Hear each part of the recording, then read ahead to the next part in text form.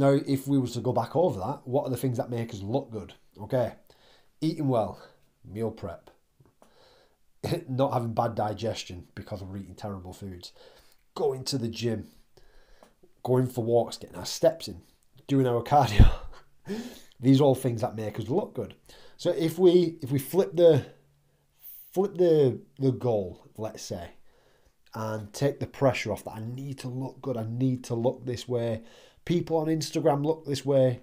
This whole highlight reel of social media, I need to look like that. Right, forget all that. I can vouch 100% that the people who look phenomenal on these photos don't look phenomenal all the time, right? It's just a snapshot. You've got to remember that. You have to remember the snapshots. People don't post when they look bad. People don't post when they're down in the dumps, okay? Got to remember that going forward. So if we were to do the things that make us feel good, we'd progress a lot more.